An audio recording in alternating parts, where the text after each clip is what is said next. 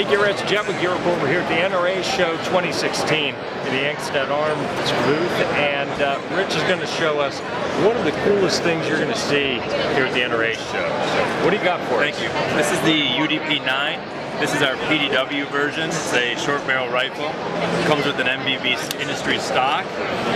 Flips out nice and easy. You've got multiple stops on this as well. And obviously it runs on Glock magazines. It's going to take everything down from a G26 10-round magazine all the way up to the 33 rounders. Runs on the Magpul magazines, the ETS magazines. Basically, if it's Glock mag, it'll accept it. Awesome. And basically straight blowback, very simple action, 100% reliable. Bolt lock back on empty. Empty magazine. Well, I can tell you, haven't shot the semi and full automatic versions of these at SHOT Show. This is the most fun you can have in 9mm. I shit you not. They're awesome.